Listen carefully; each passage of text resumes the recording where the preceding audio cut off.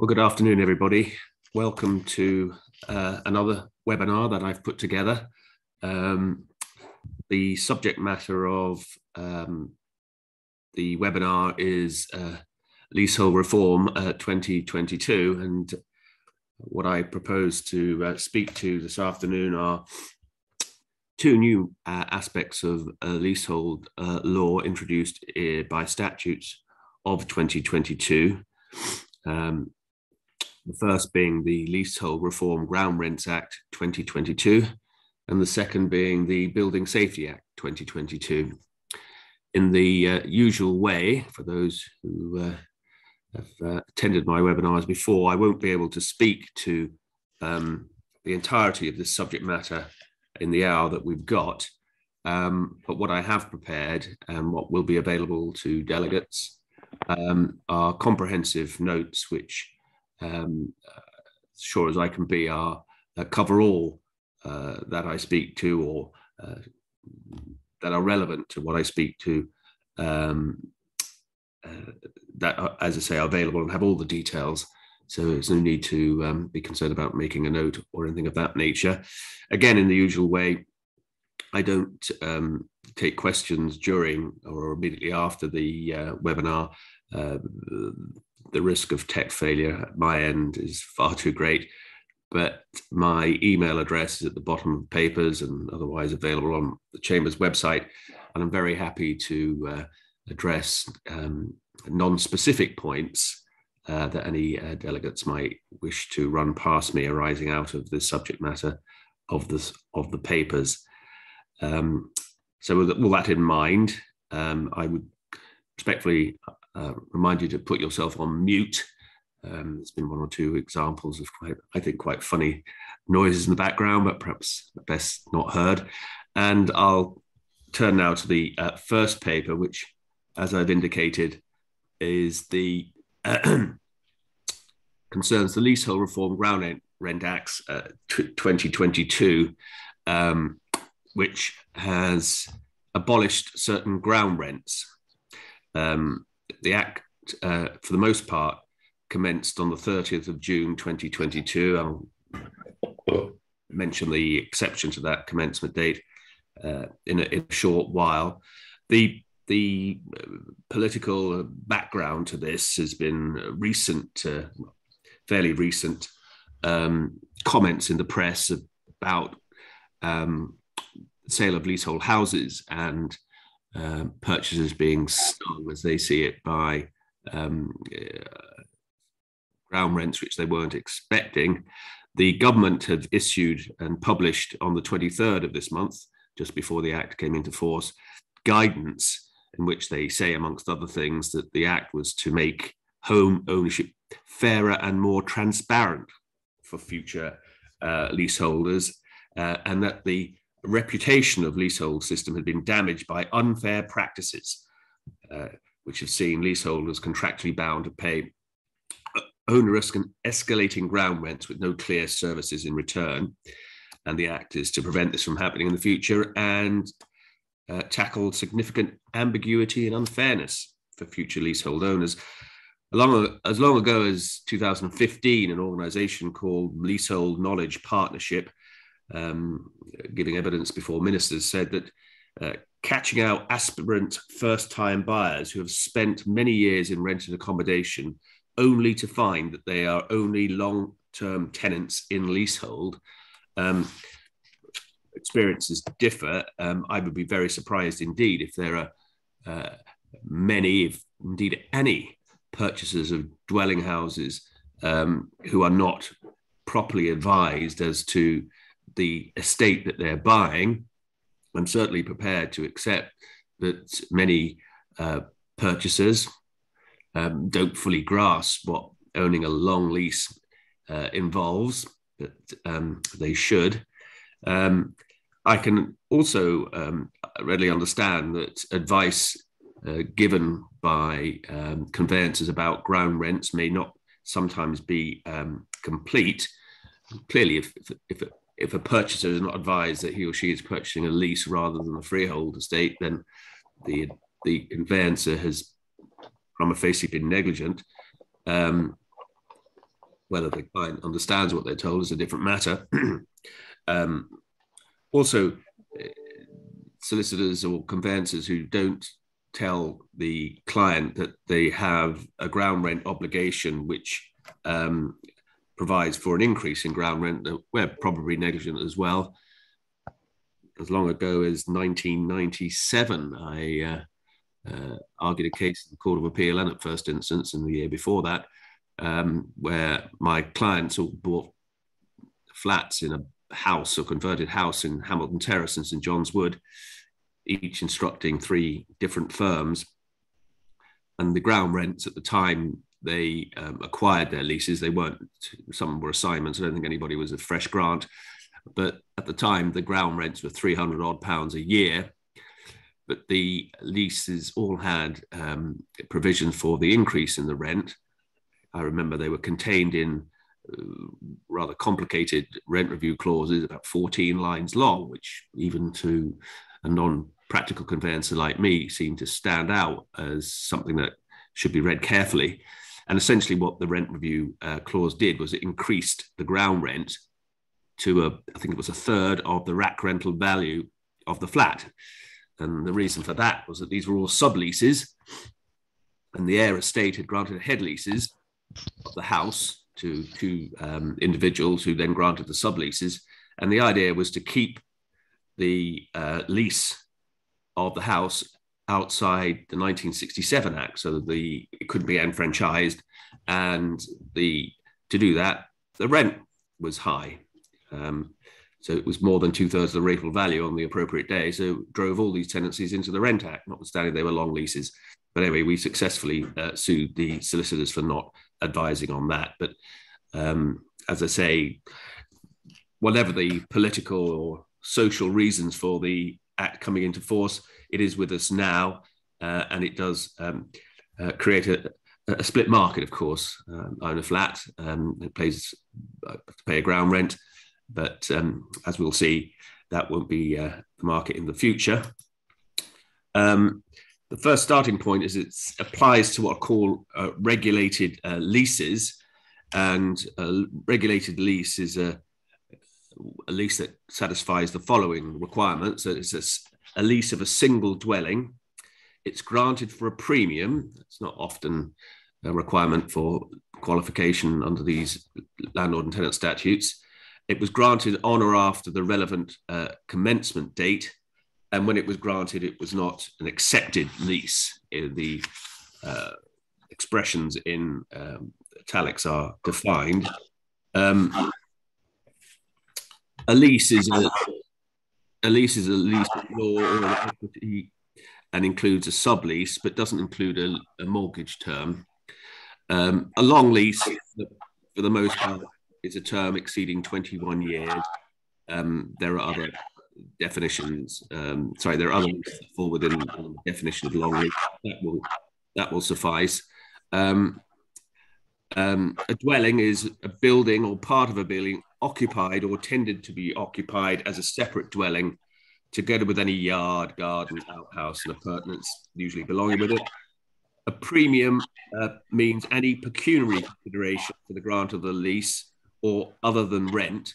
So whilst it doesn't have to be valuable consideration, it's got to be pecuniary. So a premium of Ford Cortina or something else wouldn't do. It's got to be money.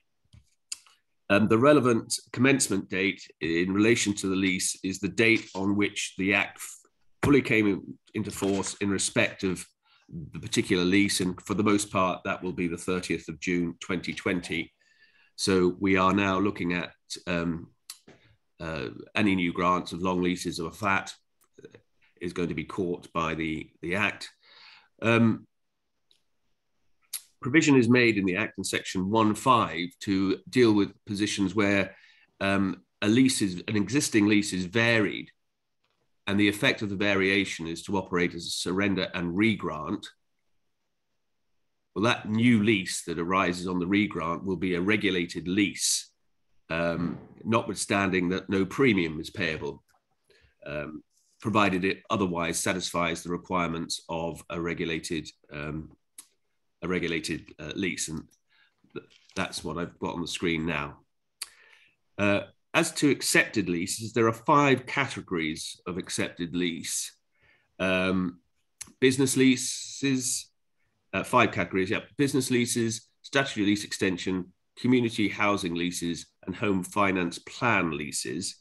Building leases definition is somewhat different than one ordinary finds in such landlord and tenant statutes. It's often said that a business lease is a tenancy to which Part 2 of the Landlord and Tenant Act 1954 applies, but that's not the position here.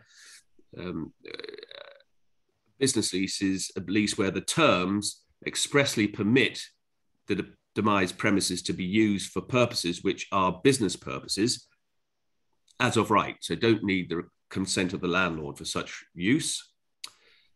The nature of the business permitted by the lease is such that use of premises demised by the lease as a dwelling significantly contributes to business purposes. So, albeit that what one has there is when one has, perhaps not as common these days, but doctors or solicitors carrying on their, or other professionals carrying on their business in their house. That would take it outside the, that would make the lease an accepted lease. The third requirement is the landlord and tenant or prospective landlord and tenant each give each other a notice to the effect that the intended premises demised or to be demised are going to be used for business purposes. There are regulations, namely the Leasehold Reform ground rents business lease notice regulations, which prescribe what the notices that the tenant and landlord must serve on each other must contain. I'm not going to speak to those provisions. I've set them out in the notes, which, as I say, delegates will obtain. Statutory lease extensions are outside the Act. If it's granted under Part 1 of the 1967 Act of a house or under Part 2 of the Leasehold Reform Housing and Urban Development Act 1993. Pause there for a second. My recollection is that certainly under the 1993 Act, all lease extensions are for a peppercorn in any event, so perhaps that doesn't take one much further. And another accepted lease is community housing leases.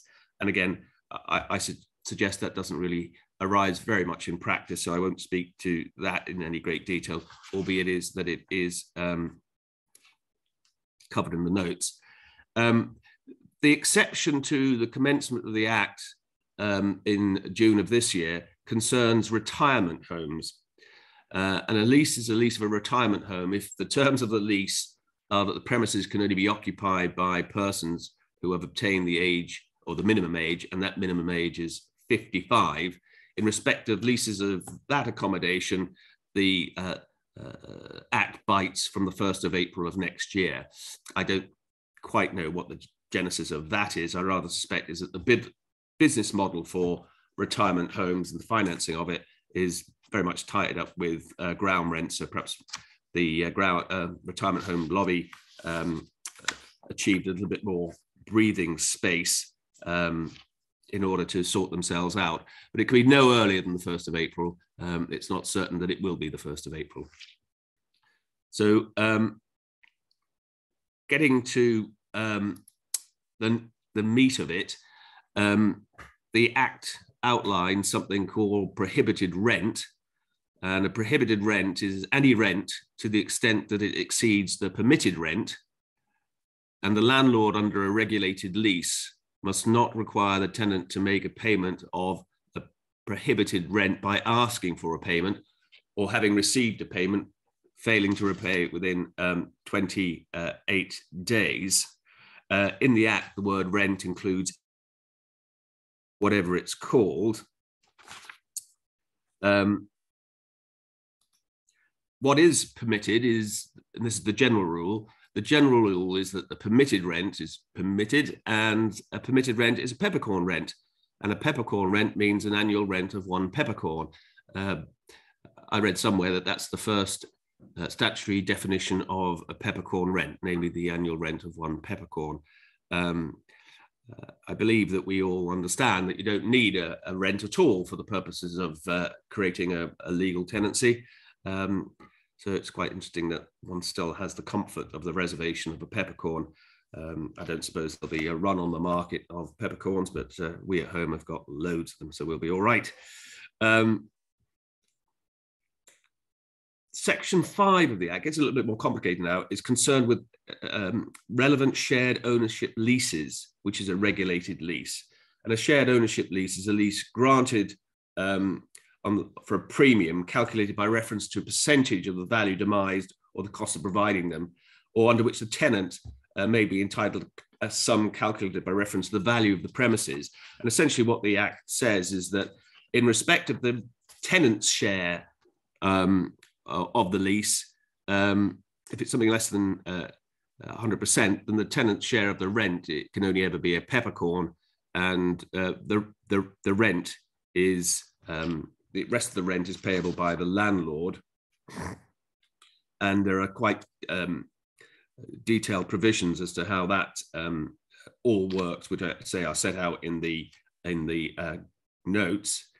What's the effect if God forbid somebody seeks to grant a lease reserving a prohibited rent going forward? Well, there's a table which I've set out in the notes at section 7 that provides for the maximum rent permitted by section 2.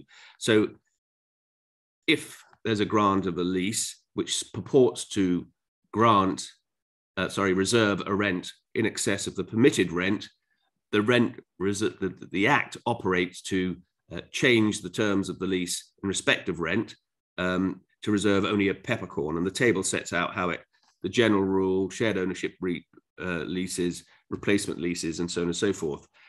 And as I say, the maximum permitted rent is a peppercorn. There are enforcement provisions for penalties to be imposed on landlords and for the recovery of prohibited rent and interest. It's the local weights and measures who have the power to enforce, or a district council if a district doesn't have a weights and measures office, query how much time or other resources such public bodies will have to chase after those who have unlawfully sought to recover or keep rent in excess of the maximum rent. Financial penalties may be imposed by those enforcement bodies.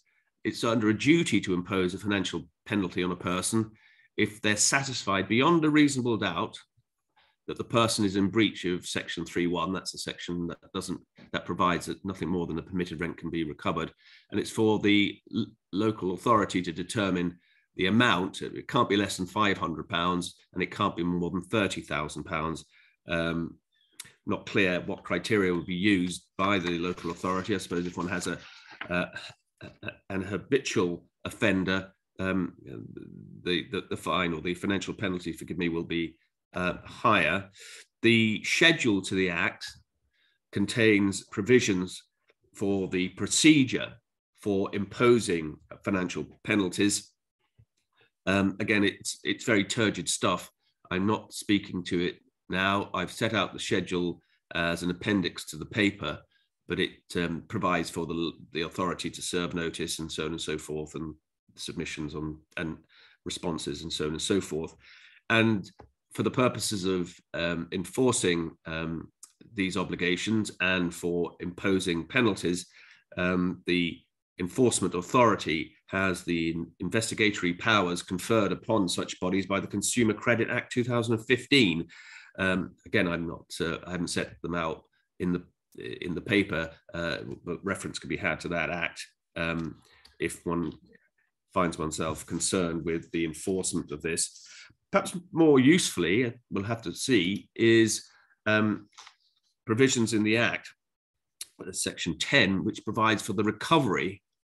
An enforcement authority may obtain an order that certain persons pay to the tenant an amount of prohibited rent which has not been enforced, And on this basis, this is the route that the enforcement authority go down, then they need only show on a balance of probability that a tenant has made a payment of a prohibited rent and it's not been paid back.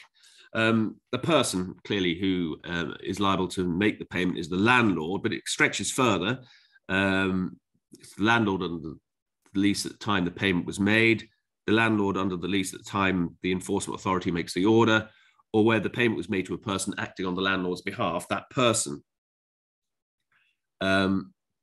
Again, Schedule 9 to the, the schedule to the Act contains the procedure for the enforcement authorities to seek an order for the recovery of money paid, and the investigatory powers conferred by the 2015 Act are available in this context also. Interest. When an order is made for an amount to be repaid under Section 10(2), the authority can also make provision for interest. It's the interest rate that applies to judgment debts. It's now 8%, which is still, I think, after this morning, a still pretty decent rate.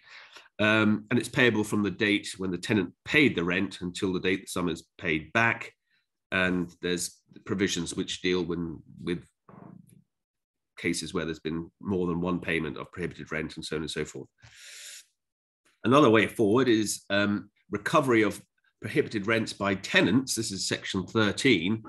The tenant may apply to the appropriate tribunal for a recovery order, and a recovery order is an order requiring the person specified in the application to pay the tenant before the end of 28 days, beginning with the date that that order is made, the amount of the prohibited rent that has not been refunded.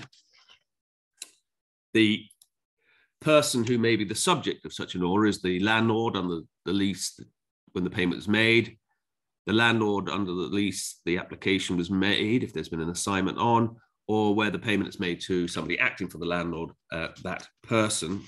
And again, provisions are made in the Act, which I address in the paper, as to the jurisdiction of the tribunal. It's the first tier tribunal in England and the Leasehold Valuation Tribunal in Wales, to make provision for the recovery of various amounts of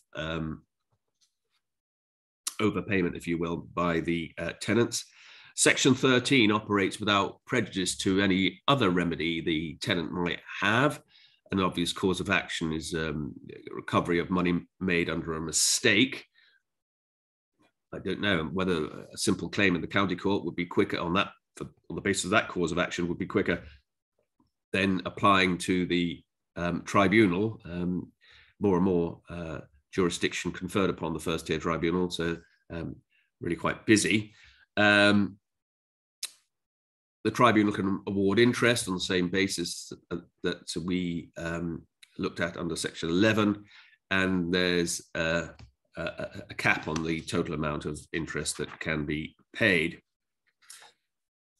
There's also another jurisdiction that's been conferred upon the tribunal by the Act, and that's that either the landlord or the tenant can apply to the appropriate tribunal for a declaration as to the effect of Section 7 on the terms of the lease.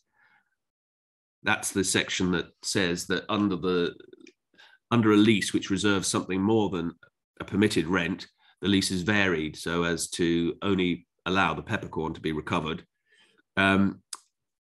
And essentially what this jurisdiction allows the tribunal to do is declare how the lease will work, not just in respect of the reservation of rent or the covenant to pay the rent or interest or other, but anything else in the lease that might be adversely affected by, or affected in any way by, the operation of Section 7, and there's a dispute as to the land and between the landlord and the tenant as to what that effect is.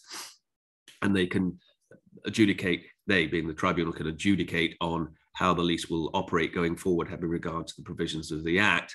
And if the lease is registered, the landlord must, if ordered by the Leasehold Valuation Tribunal, sorry, forgive me, the First Tier Tribunal, apply for a declaration to be entered on the registered title. If the landlord tribunal doesn't order,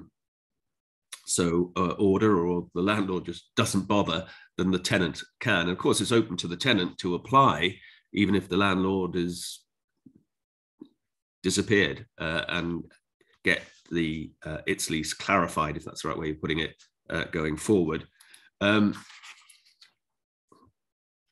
The administration charges for peppercorn rents, paragraph 2A of Schedule 11 to the Commonhold and Leasehold Reform Act 2002 provides, this has been inserted by the 2022 Act, that no administration charge is payable for or in connection with or respect of the payment of a relevant rent. And a relevant rent is a rent or any part of a rent, but which by virtue of the Act is a peppercorn. So wily landlords can't extract money from tenants for the purpose of trying to receive payment of the peppercorn. So if the landlord wants to knock itself out by making such a spurious claim, then it has to do it at its own expense. I can't imagine that that will ever happen, but what do I know? 3 miscellaneous points. By Section 19, Section 19 of the 2002 Act amends the Housing Act 1985 to reflect the fact that going forward, that some dwelling houses that would otherwise fall within the right to buy legislation will reserve only a peppercorn rent. Section 19 ensures that they still fall within them, notwithstanding that they don't have a substantial rent. Section 23(1) provides the Act applies to Crown land, and I won't go into the detail of that. You see it's on the notes and in the screen. And as has been clear from what I've said above, said earlier, the Act only applies to England and Wales. I repeat, the detail over and above that, which I've mentioned, is contained in the notes, which will be available to the delegates. On that quick run through, we'll move on to the Building Safety Act 2022. And I'm calling this remediation costs under qualifying leases. Section 1 of this 2022 Act contains an overview of the Act in the modern drafting style. And it says that the Act has 6 parts, contains provisions intended to secure safety of people in or about buildings and improve the standard of buildings. And it's absolutely right to say that the bulk of this very long and detailed Act is concerned with building safety. And of course, it arises out of the tragedy back in 2017 at the Grenfell Tower. In the context of a leasehold reform webinar, I shall be concentrating only on the provisions of Part 5 of the Act, which are unhelpfully entitled Other Provisions About Safety Standards, etc. And essentially what it provides is that the sections 117 to 125 in Schedule 8 make provision in connection with the remediation of relevant defects in relevant buildings. Well, what they do is, in fact, address who pays for these remediation works rather than what it is that the works have to be in any specific sense. Essentially, these provisions concern, for the most part, the payment and recovery of service charges. So that's what I will be concentrating on this afternoon. And you'll remember we've all seen the items in the press and news media about unfortunate people who have got flats that they can't sell and plummeted in value, and so on and so forth, because of cladding and being faced with ruinous service charge bills. The relevant provisions I'm concerned with came into force on the 28th of June 2022. And again, I think somebody else has got their microphone on. If they could please turn it off. Much of the meat of the statutory provisions concerning remediation costs are contained in these 2 sets of regulations, which are on the screen now, the protections regulations and the information regulations, they are pretty turgid stuff. And I certainly found one error in it. It's just a cross-reference.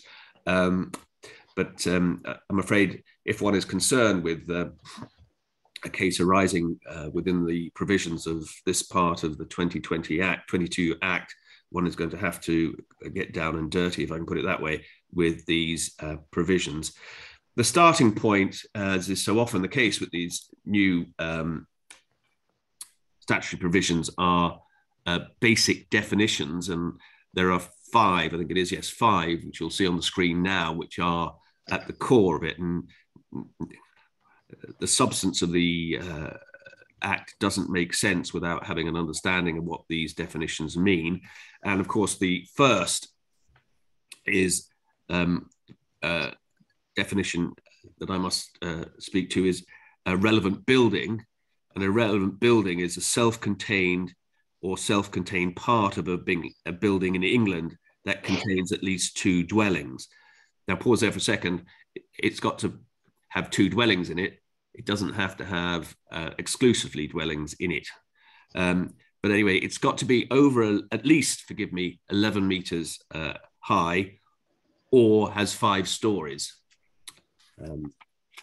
whichever is the lower, I suppose. A relevant building, even if it's at least 11 meters tall, it's got 2 dwelling houses and it's at least 5 stories tall, it doesn't include, the definition doesn't include a building in relation to which the tenants have exercised the right of first refusal under Part 1 of the Landlord and Tenant Act 1987, or their right of compulsory acquisition under Part 3 of the 1987 Act. It doesn't, a relevant building is not a building the freehold of which the tenants have acquired having exercised the right of collective enfranchisement under the 1993 Act. And a relevant building is not a building the freehold of which is leaseholder owned within the definition in regulations made by the Secretary of State. And a relevant building that is held as common hold, a building that's held as common hold is not a relevant building. The purposes of all of that, and it's section 117(3), is to exclude from the provisions of the Act those buildings where the tenants have bought their freeholds. So if they've done that, and there's a lot of such buildings, then none of these provisions restricting the recovery of service charges will apply to such a building. The provisions in the Act explain what self-contained is and self-contained part is. Self-contained if it's structurally detached, and self-contained part is a part that is a vertical division of a building, could be redeveloped independently, and the services that just provide exclusively to that part. It's a formulation that's been used in many of the landlord and tenant statutes in the last 20 odd years. And relevant services for these purposes, again, is always pipes, cables, and other fixtures. So that's the building. And there's got to be a qualifying lease. Remember, one is focusing on an obligation of a tenant to pay service charges under his or her lease. So it's got to be a lease in a building that we've just looked at, and it's got to be a qualifying lease. And it's got to be a long lease of a single dwelling in a relevant building. The tenant must be obliged to pay a service charge. The lease was granted before the 14th of February, 2022. So it works, as it were, retrospectively. And at the beginning of 14th of February, 2022, the dwelling was the relevant tenant's only or principal home. The relevant tenant didn't own another dwelling house in the UK, or the relevant tenant owned no more than 2 dwellings in the UK, apart from the interest under the lease. That's, I assume. Again, another microphone, please. That's I assume, intended to exclude institutional landlords from, institutional owners of leasehold flats from benefiting from this. A long lease is a term granted for a term of years exceeding 21. A person owns a dwelling, they have an interest or in it, either freehold or leasehold. A service charge has the same meaning as given by Section 18 of the Landlord and Tenant Act 1985. So again, without going into the details orally, we're familiar with what that means. A relevant defect, we move on to the third term, relevant defect in relation to a building means a defect as regards the building that, one, arises as a result of anything done or not done, or anything used or not used in connection with the relevant works, and it causes a building safety risk. And relevant works and safety building risks are also defined. The relevant works are works in relation to the construction or conversion of the building, if the construction or conversion was completed in the relevant period. The works undertaken or commissioned by the landlord, if the works were completed in the relevant period. Works undertaken at the end of the relevant period to remedy a relevant defect. And in the Act, the relevant period is the period commencing the 28th of June, 1992. So it's the 28th of June, 1992 to February 2022. So essentially, if you've got a new build, conversion of an existing building, and if that has a relevant defect, then it's caught by these provisions. A relevant risk is a building safety risk that arises as a result of a relevant defect. And something called a relevant measure is in relation to a defect, a measure undertaken to remedy the defect for the purposes of preventing a relevant risk from materializing or reducing the severity of any incident resulting from a relevant risk materializing. So it's to reduce the relevant risk. I can see a lot of dispute as to what is a relevant measure and whether these provisions are satisfied at all. But I can see it's going to be a minefield, whatever the legislature did. So now turning to the first substantive part, and these are all paragraphs in Schedule 8 to the 2020 Act. And paragraph 2 provides that no service charges are payable for defects which the landlord or an associate of the landlord is responsible. And it applies to a lease of any premises in a relevant building. And of course, therefore, it applies to non-dwellings, so commercial units on the ground floor. A person is responsible for the defect if it's an initial defect, namely if the building was constructed or converted by that person and it had a defect, and there's a definition of developer and associated and so on and so forth, so that it's very widely cast, and regulations make provision for when for non-residential tenants have to pay service charges, and provisions are also contained in the regulations for the recovery of amounts by landlords from other landlords. Putting it simply, if the immediate landlord of the tenant can't recover a service charge, he or she can't be liable to any superior landlord up a chain.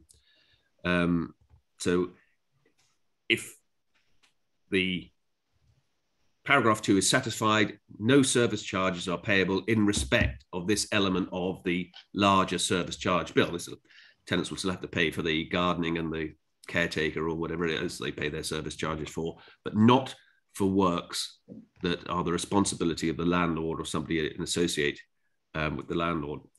Paragraph 3 provides that no service charge is payable under a qualifying lease in respect of a relevant measure, which we looked at, relating to any defect if the landlord under the lease at the qualifying time, the relevant landlord, meets the contribution condition. And essentially what this means, if the landlord has a lot of money, then the tenants don't have to pay if they would otherwise have to pay. And the contribution condition is the landlord's group. So it's not just looking at the named landlord necessarily. If its net worth is more than n times £2 million, where n is the number of relevant buildings that the landlord has. So again, landlords with deep pockets, they can't recover service charges from tenants who otherwise might be liable to pay for such works, even if those landlords were not liable under paragraph 2, because they didn't create the building or carry out the necessary works which were defective. This paragraph doesn't apply, obviously, to certain public landlords, such as local authorities and social housing providers, and anybody else that the Secretary of State prescribes by regulations. And there's a presumption that a landlord under a qualifying lease at the qualifying time meets the contribution condition unless the landlord provides the tenant with a certificate that the landlord doesn't meet the qualifying condition. So there's an onus on the landlord to stump up information to satisfy the tenant that it doesn't have a net worth to satisfy this requirement. And again, there are tedious provisions in the regulations which provide for content and form of any such certificates. The next exclusion is paragraph 4, and that is there's no service charges payable under a qualifying lease in respect of a relevant measure relating to any relevant defect if the value of the qualifying lease at the qualifying time was less than £325,000 in Greater London and £175,000 in any other case. And there are detailed provisions as to how one works out the value of the qualifying lease. And it's expressly provided that it's got to include ascertainment, the consideration given on the last assignment, and so on and so forth. Again, detailed provisions as to the formula to be applied for the calculation of that value. I don't know. I'm not a practical conveyancer, but just £325,000 doesn't buy one much of a lease, dare I say it, in Greater London.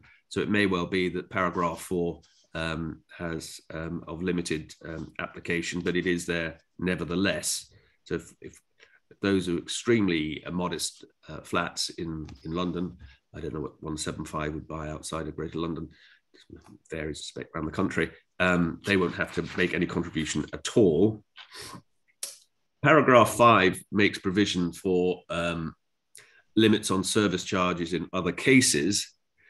A service charge which would otherwise be payable under a qualifying lease in respect of a relevant measure relating to a relevant defect can't exceed the permitted maximum.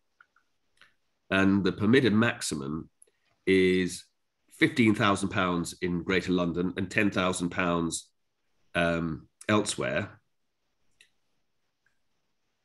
However, if the lease is worth more than £1 million but less than 2, the maximum is pushed up to £50,000 in Greater London.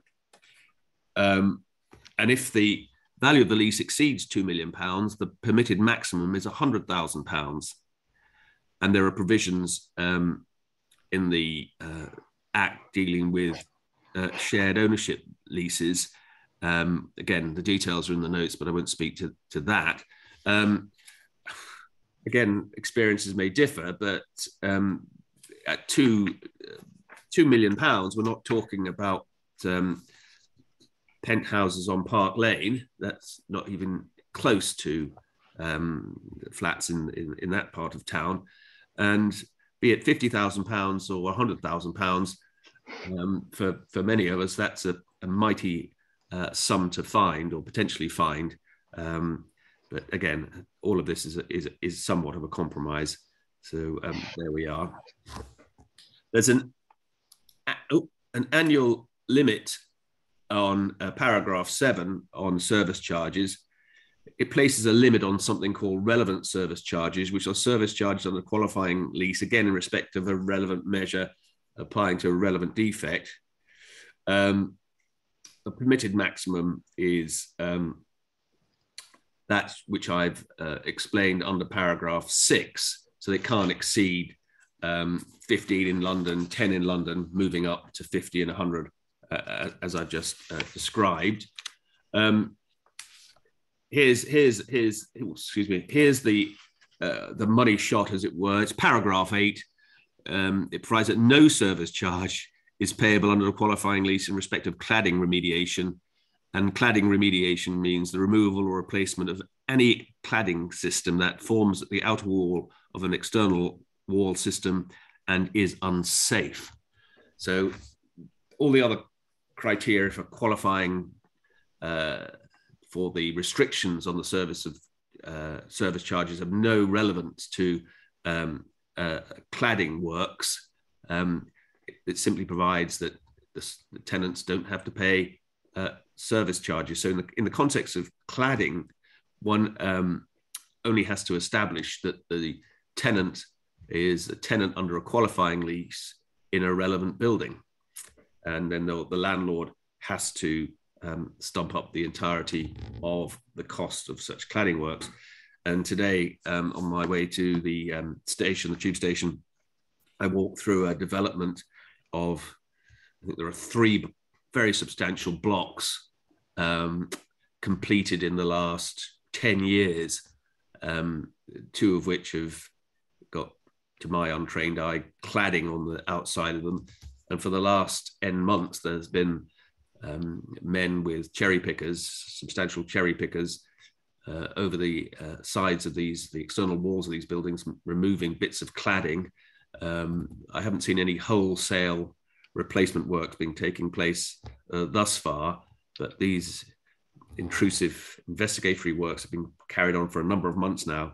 Well, if they're cladding works and the leases are relevant leases, and I suspect they are, and it's certainly a relevant building, then the landlord's going to have to trump up for that. Paragraph 9 provides that no service charge is payable under a qualifying lease in respect of legal or other professional services relating to the liability or potential liability of any person incurred in the relevant defect. So obtaining legal advice, any proceedings before a court or tribunal, arbitration or mediation. So that provides, I suggest, a fair degree of protection from for tenants from threatening action by landlords. You know, if you don't pay, we'll take you to court, and so on and so forth. If they do that, of course, the tenants will have to pay, if it's a tribunal case, have to pay their own costs unless the landlord's guilty of unreasonable behaviour. But the landlord certainly can't run an argument that to investigate the condition of the cladding, that costs money, and therefore the tenant has to pay that. What does no service charge payable, what does that mean? It's used many times in the Act, and I've used it many times myself. Paragraph 10 of Schedule 8 to the 2022 Act explains what that means. It means no cost incurred or to be incurred in respect of a thing or in respect of the thing and anything else, which is very, very helpful. And that concludes any costs to be met from a relevant reserve fund. So if rather than levying a service charge as part of the annual service charge in respect of relevant works to a relevant defect, the landlord wants to dip into a relevant reserve fund, that dipping in is also prohibited by the 2002 Act. a relevant fund for these purposes is a trust fund within the meaning of Section 42 of the Landlord and Tenant Act 1987. You'll remember that imposes a trust on landlords in respect of service charges held by them. An express trust, if there is of that nature, any other fund comprising payments made by the tenant under a lease and others and held for the purpose of meeting costs incurred or to be incurred in respect of the relevant building in question or any part of it. The Secretary of State may by regulations modify the application of paragraph 10 in respect of non-residential leases. So again, in a building that has mixed user, there is some provisions that protect the commercial occupiers of space in the building. Where an amount called the original amount would apart from Schedule 8 be payable by a tenant under a lease in a relevant building, and a greater amount would, apart from Schedule 8, be payable under the lease as a result of the schedule, the lease has effect as if the amount payable were the original amount. And what that tongue twister means is this, that the costs that the landlord can't recover from a tenant under a qualifying lease in a dwelling, he can't seek, or she can't seek to recover those costs from a tenant who doesn't benefit from the protection of the 2022 Act. That other tenant might have to pay towards curing a relevant defect, but what he can't be obliged to do is pay for a share of the tenants who don't have to pay. So if I'm liable to pay for remedial works and my service charge is £1,000, I can't, that sum can't be increased because the landlord can't recover the £1,000 from the 5 other tenants in the building. So mine will only ever be £1,000 in respect of these remedial works. And it goes, I hope it goes without saying, because although it's easy to lose sight of the fact that these provisions only impact on the costs, the remediation costs that we are concerned with and we dealt with at the beginning of this second paper.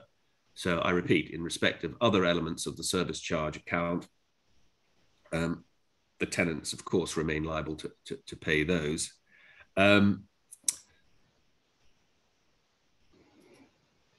Miscellaneous points. Paragraphs 15 and 16 of the various regulations make provision for the exchange of information between landlords and tenants. It will be clear, well, certainly when you read the notes, but let me tell you, it's clear that a lot of these provisions can only be relied upon if the tenants in particular have information about their landlord. And without statutory assistance under the regulations, the landlord could simply say, mind your own business. But the Act does make provision, again, for the Secretary of State to make regulations, and they have, the Secretary of State has, and they are the reference to those provisions I set out in the note.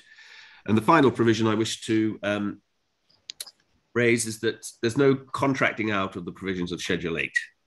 A covenant or agreement, whenever made, is void insofar as it purports to exclude or limit any provision made under Schedule 8. I'm afraid that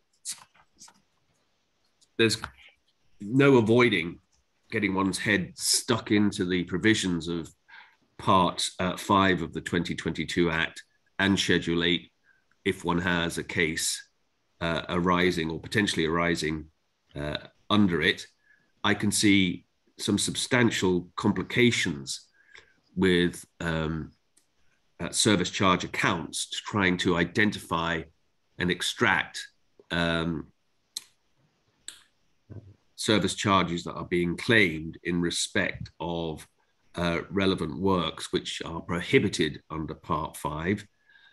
One would like to think that the restrictions on the recoverability of service charges under the Landlord and Tenant Act 1985 and the consultation requirements will make it somewhat easier for tenants to identify what expenditure would fall within the provisions of the 2022 Act. But notwithstanding very, very comprehensive provisions, I can see there being quite a lot of scope for dispute as between landlords and tenants going forward. When I say going forward, the disputes will arise going forward. As I've explained, none of this applies to qualifying leases that came into existence after February of this year. And I haven't looked very hard, but I haven't come across why February 2022 is the relevant date. It may well have something to do with compensation funds or something, I don't know. But as I say, the notes that I prepared for both the first paper and the second paper will be available. Well, they're available now. And I repeat, I'm very happy to address general points if you send them to me in an email. And I wish to thank you again for spending time with me this afternoon dealing with what's pretty turgid stuff. But I felt obliged to enlighten myself, if nobody else, about the provisions of these new acts. And we'll see how far we have to spend any of our professional time going forward dealing with these issues. Please enjoy the rest of your afternoon. There'll be further details or details of further webinars will be posted on our website shortly, and no doubt you'll be troubled by unsolicited mail shots from chambers telling you about them. Good afternoon.